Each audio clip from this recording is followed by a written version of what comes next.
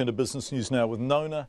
Nona, Pumpkin Patch has been bought by an Australian online retailer, right? Right. Now we have been in here on previous occasions talking about the end of Pumpkin Patch. So what did they buy? What did Well, they get? they bought the brand and they bought the intellectual property, which is sort of like designs and, you know, the website, for example, pumpkinpatch.co.nz, pumpkinpatch.com.au, so those things, and the brand, and you know, some of the styles of what Pumpkin Patch, so the other things that go with that.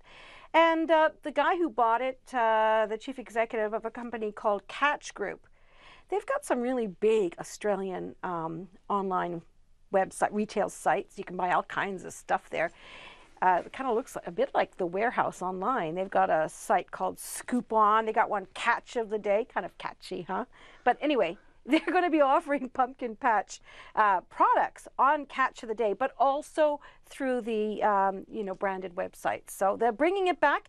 They're even planning to open some you know, stores in some key locations in the future. Some actual physical retail stores. That's right, yeah. So not right away. And right now they've hired some designers and they're working on some new outfits and so on. Because lest we forget, when Pumpkin Patch started, it was phenomenally successful, wasn't it? Yeah, and this fella that I spoke to, he's the Catch Group Chief Executive, Nati Harpaz. He says he personally loves that brand. And we have a little bit from an interview I did with him this morning. Pumpkin Patch is a brand loved by every New Zealander and Australian, and especially, I mean, people like us, when we saw that the opportunity came around, we have children, our children wear Pumpkin Patch, you know, the same day we're looking at the opportunity, I can see my 7-year-old wearing my 10-year-old, you know, Pumpkin Patch clothes, which goes to show that, you know, one of the things that Pumpkin Patch stood for was the quality.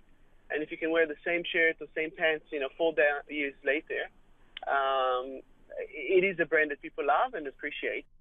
Nati Harpaz, wonderful name. What did he pay for it? He's not saying, he says that's confidential. However, he said that he paid a substantial amount because there was a lot of bidders for it. Yeah, but he says the reason he got it over the others is because he loves the brand so much. He's going to keep the name. He's going to open a store. So, yeah, that's why. So that's the story of Pumpkin Patch. So wait and see, huh? Yeah. What do the markets do today? All right, well, actually, the top 50 index closed up just a touch, believe it or not, just 2 points. No one was surprised by the OCR announcement this morning, were they?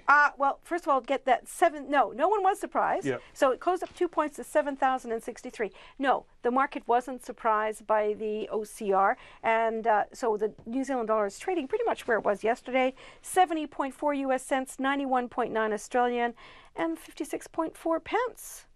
Thank you, Nona. Lovely to have you in here, as always.